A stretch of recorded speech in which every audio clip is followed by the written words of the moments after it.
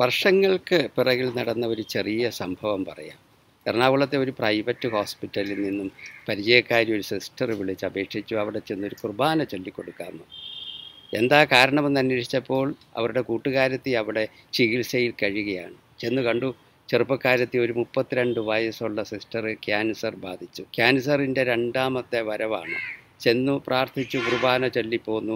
അങ്ങനെ 2-3 പ്രാവശ്യം വീണ്ടും സന്ദർശിച്ചു, പ്രാർത്ഥിച്ചു. ഒരു ദിവസം വെളുപ്പിന് 4 മണിയായപ്പോൾ ഫോൺ അടിച്ചു. നോക്കുമ്പോൾ ഈ സിസ്റ്ററാണ്. ഫോൺ എടുത്തിട്ട് മിണ്ടുന്നില്ല. എന്തേ എന്ന് ചോദിച്ചപ്പോൾ മടിച്ച് പറഞ്ഞു അവൾ പോയി. ഞാൻ ചോദിച്ചു, എപ്പോഴായിരുന്നു? അപ്പോൾ പറഞ്ഞു, അധികം സമയമായിട്ടില്ല.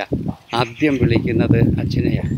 മരിക്കാൻ നേരത്ത് അവൾക്ക് ഉണ്ടായിരുന്നെന്ന് പറഞ്ഞു. അവസാനമായിട്ട് അവൾ എന്നാ പറഞ്ഞത്? അപ്പോൾ ഈ സിസ്റ്റർ പറഞ്ഞു, അവസാനമായപ്പോൾ ഞാൻ അവളുടെ ബെഡിലിരിക്കുകയായിരുന്നു. അവൾ പെട്ടെന്ന് കയ്യെ മുറുകെ പിടിച്ചുകൊണ്ട് എൻ്റെ കണ്ണുകളിലേക്ക് നോക്കി. എന്നിട്ട് അവൾ പറഞ്ഞു, ഞാൻ പോവാടി. അല്പം കഴിഞ്ഞപ്പോൾ കയ്യേലെ പിടി അയഞ്ഞു. ഈ ജീവിതം എന്ന് പറയുന്നത് നൈമിഷികമാണ്. അതോടൊപ്പം തന്നെ അൺപ്രെഡിക്റ്റബിളാണ്. നമുക്കൊന്നും ഒരു ഉറപ്പുമില്ലാത്ത ജീവിതമാണിത്. എത്ര നാൾ നീളുമെന്നോ എത്ര വർഷം മുന്നോട്ട് പോകുമെന്നോ ഒന്നും പറയാൻ പറ്റാത്ത ജീവിതം.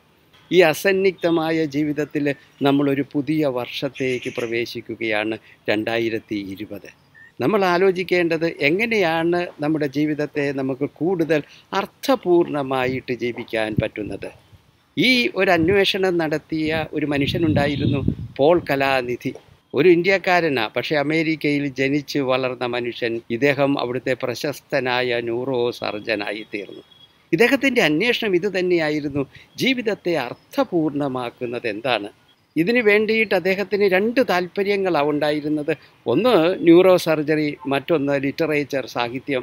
അതുകൊണ്ട് തന്നെ 2 മേഖലയിലും അദ്ദേഹം പഠനവുമായിട്ട് മുന്നോട്ട് പോയി.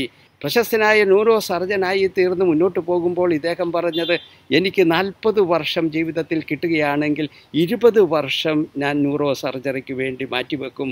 ബാക്കി 20 വർഷം ലിറ്ററേച്ചറിനായിട്ട് എഴുതാൻ വേണ്ടി ഞാൻ മാറ്റിവെക്കും. ജീവിതത്തിൻ്റെ അർത്ഥം കണ്ടെത്താനുള്ള അന്വേഷണം. അങ്ങനെ ഇരിക്കുകയാണ് ആകസ്മികമായിട്ട് അദ്ദേഹത്തിന് ക്യാൻസർ ബാധിക്കുക.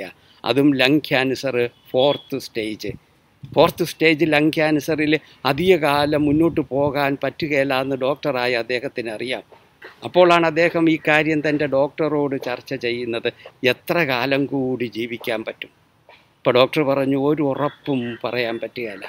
എന്നിട്ട് അദ്ദേഹം എഴുതുന്നത്, 10 വർഷം കിട്ടുകയാണെങ്കിൽ ഞാൻ 5 വർഷം ന്യൂറോ സർജറിയിൽ ജോലി ചെയ്യും, 5 വർഷം എഴുത്തിനു വേണ്ടി മാറ്റിവെക്കും.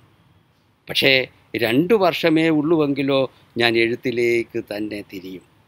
മരണത്തിൻ്റെ മുമ്പിൽ ജീവിതത്തിൻ്റെ അർത്ഥം എന്താണെന്നാണ് പിന്നീട് പോൾ കലാനിധിയുടെ അന്വേഷണവും ജീവിതവും. അതിൻ്റെ മുമ്പിൽ അദ്ദേഹം 2 തീരുമാനങ്ങളാണ് എടുക്കുന്നത്. ഒരു കുഞ്ഞു വേണം, ഭാര്യയുമായിട്ട് ആലോചിച്ച് തീരുമാനിച്ചു. അങ്ങനെ കാഡി എന്ന കുഞ്ഞ് പെൺകുട്ടി ജനിക്കുകയാണ് അയാൾക്ക്. അതോടൊപ്പം തന്നെ അദ്ദേഹം തൻ്റെ ആദ്യത്തെയും അവസാനത്തെയുമായ ഗ്രന്ഥത്തിൻ്റെ രചന തുടങ്ങി. കാഡി എന്ന് പറയുന്ന തൻ്റെ ഓമന മകൾക്ക് 8 മാസം പ്രായമുള്ളപ്പോൾ അവളെ സ്വന്തം നെഞ്ചിൽ കിടത്തി ഉറക്കിയിട്ട് കൈമാറിയിട്ട് അവസാനത്തെ അധ്യായം എഴുതി തീർക്കാനാവാതെ തൻ്റെ പുസ്തകത്തിൻ്റെ മാനുസ്ക്രിപ്റ്റും ഭാര്യയെ ഏൽപ്പിച്ചിട്ടാണ് പോൾ കലാനിധി മരണത്തിലേക്ക് നടന്ന് കയറുന്നത് തൃപ്തിയോടെ. മരണത്തിൻ്റെ മുമ്പിൽ ജീവിതത്തിൻ്റെ അർത്ഥം എന്താണ്?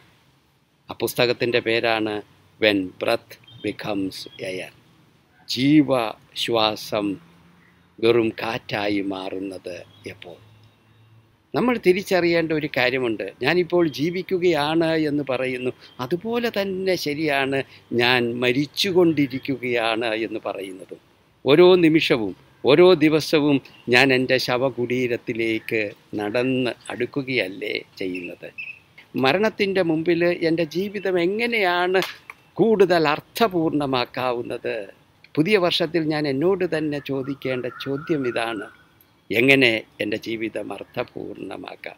ഒരു കാര്യം നമ്മൾ ഓർക്കണം, ഒരു വർഷം കൂടി നമുക്ക് ലഭിക്കുന്നു എന്ന് പറഞ്ഞാൽ അക്ഷരാർത്ഥത്തിൽ ലഭിക്കുന്നത് ഒരു പുതിയ ദിവസമാണ്, ഓരോ പുതിയ നിമിഷവുമാണ്. നമുക്ക് ലഭിച്ചുകൊണ്ടിരിക്കുന്ന നിമിഷങ്ങളെ, നമുക്ക് ലഭിച്ചുകൊണ്ടിരിക്കുന്ന ഓരോ ദിവസത്തെയും കൂടുതൽ അർത്ഥപൂർണമായി ജീവിക്കാൻ എങ്ങനെ പറ്റും? അതാണ് അന്വേഷിക്കേണ്ടത്. ആ അന്വേഷണത്തിൻ്റെ ഉത്തരം വളരെ ലളിതമാണ്. പോൾ കലാനിധി എന്ന ചെറുപ്പക്കാരനായ ന്യൂറോ സർജൻ മരണത്തിൻ്റെ മുമ്പിൽ എഴുതി വച്ചിരിക്കുന്നത് പോലെ ഹൃദയത്തിൻ്റെ പാഷൻ എന്താണെന്ന് തിരിച്ചറിയുക. എൻ്റെ ജീവിതത്തിൽ എനിക്ക് ഏറ്റവും കൂടുതൽ സന്തോഷം തരുന്നത് എന്താണ്? അതിനെ മാറ്റിവെക്കരുത്. അത് എൻ്റെ ജീവിതത്തിൻ്റെ ഒന്നാമത്തെ പ്രാധാന്യക്രമമുള്ള കാര്യമാക്കി മാറ്റുക.